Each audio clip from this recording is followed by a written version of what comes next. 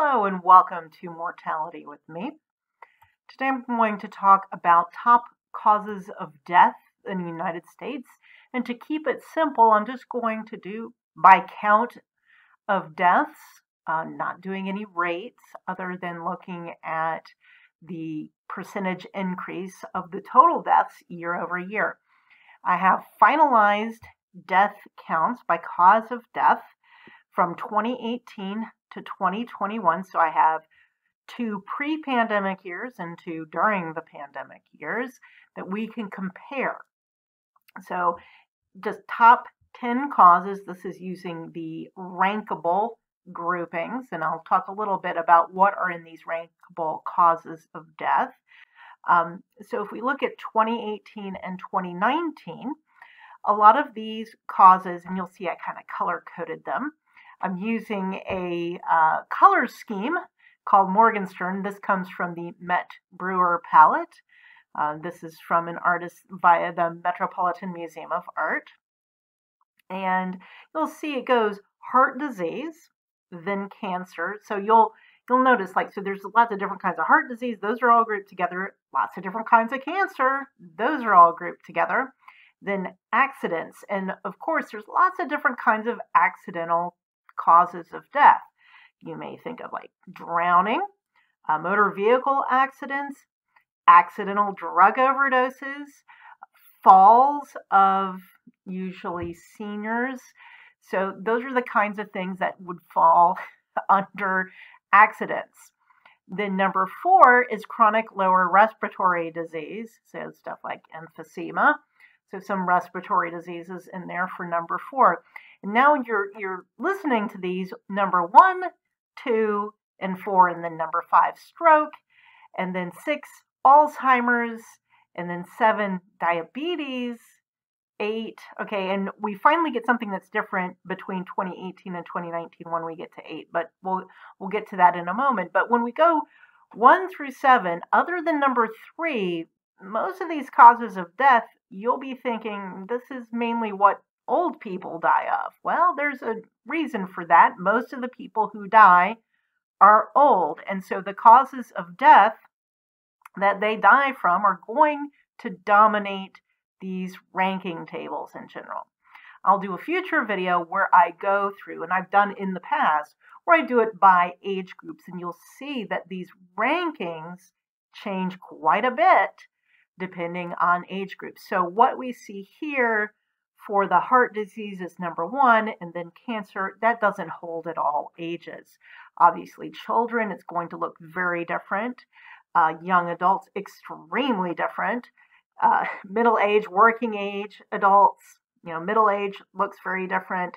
And this is even pre-pandemic, of course, and then seniors and much older people are going to look very different. So most of these top causes of death in the pre-pandemic years, and actually during the pandemic as well, it's going to be dominated by the causes of death that mainly kill old people. Most of these deaths, most of these 2.8 to 2.9 million deaths that we saw before the pandemic were of old people.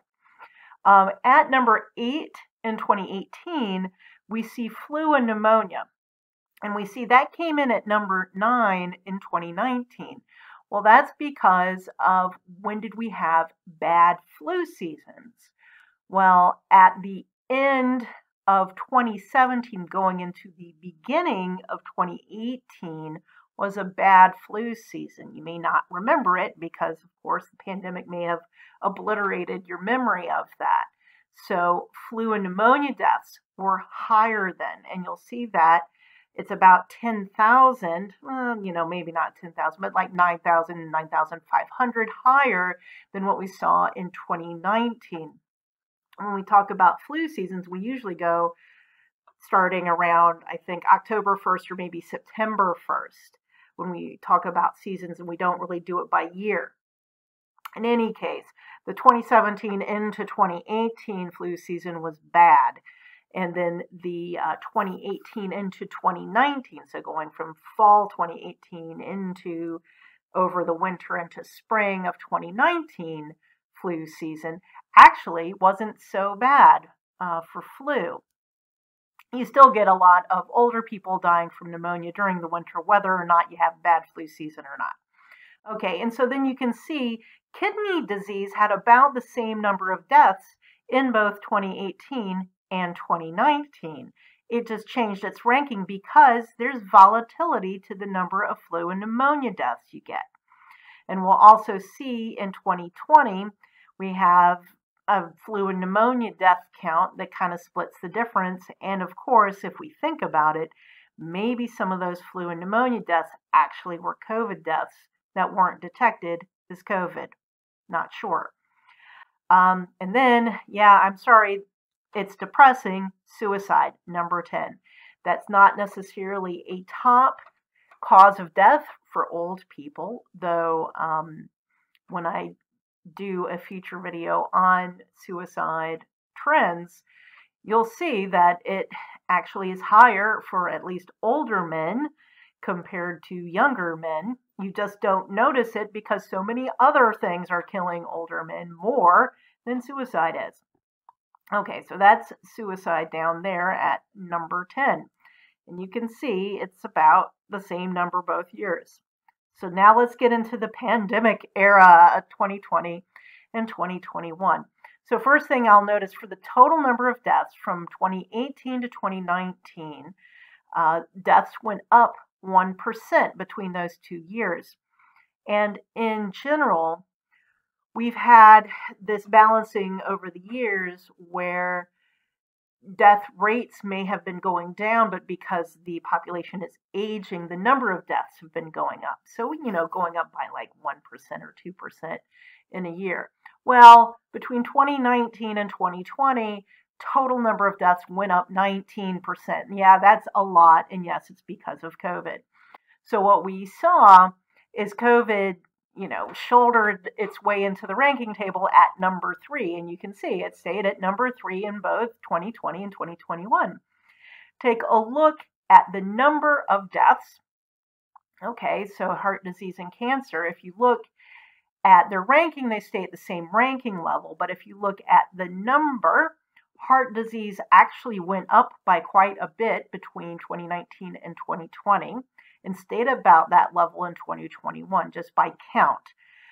Cancer didn't really move very much. And once we get into looking at rates, it basically didn't move at all with regards to what we're seeing in response to pandemic. It doesn't seem to have really moved. Yeah, it does seem to have gone up some in 2021, and maybe there are specific cancers that were affected.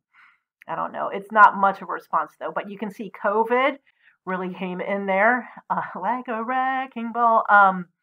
Underlying cause of death. So I do want to be clear about this. All of these are about underlying cause of death. There's one and only one in each death certificate for a death. I'm not double counting any deaths in this ranking table. So if someone died of cancer and that was on their death certificate as of dying of cancer, and maybe they tested positive for COVID on their death certificate, it might have been listed as a contributing cause of death. But for my ranking table, so I pull all this data directly from the database that's based on the death certificates and aggregated and yada yada.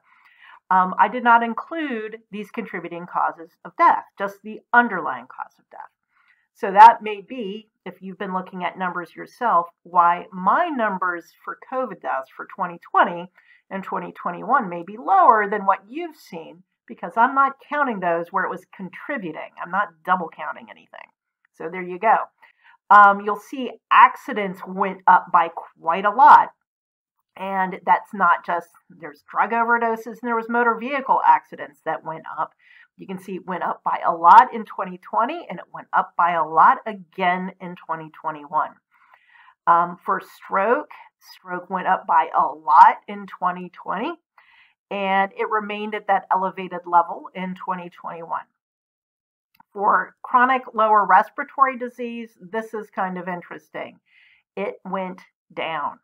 Went down in 2020, not by a huge amount, but it went down by a lot in 2021. Something to look at. Alzheimer's. This is interesting. This went up. So you see it's about 120 120,000. Then it went up by a lot. And think about what age people die of Alzheimer's disease in 2020. And then it went back down to about 120,000 in 2021. Diabetes, let's look. It's in, 85,000, 88,000. Then it went up to over 100,000 and stayed above 100,000 in 2021. So, tracing these numbers, pick a cause of death. It's not merely the number that it was 7th and then 8th. It's like, look at the actual number of deaths. This is how I look at this if I'm just looking at the count. Now, as an actuary, generally I'm not looking at the count of deaths. I'm looking at the rate. But that will be for a future video. So flu and pneumonia, 59. Then down to 49 because bad flu year, not so bad flu year, then, middling flu year, and then it's not on the top 10 for 2021. That's for another time. Suicide got pushed off because we have kidney disease, you see, is kind of went up a little bit, but not by a lot. And then liver disease came inching its way in 2021. So when COVID came in, so pushed things down on the ranking table. And remember, when you do a ranking table, it's a discrete table, but these are all in relation to each other. So you can see like kidney disease, it's at about the same level. It went up a little bit, but even though it went up a little bit, it got pushed down the ranking table. So something to think about. I'll do more detailed by age group and count. I'll do rates, not for this ranking table, because you'll get about the same, you'll get the same numbers when I do rates. So that's not a big deal. It doesn't change much in terms of the population year over year. So that's not going to tell you much necessarily. To see the rates change a lot, you have to look over a longer period of time. So I'll do future videos for you to see, and then, you can interpret these better or learn how to interpret these and get some more meaning out of this. So talk to you all later.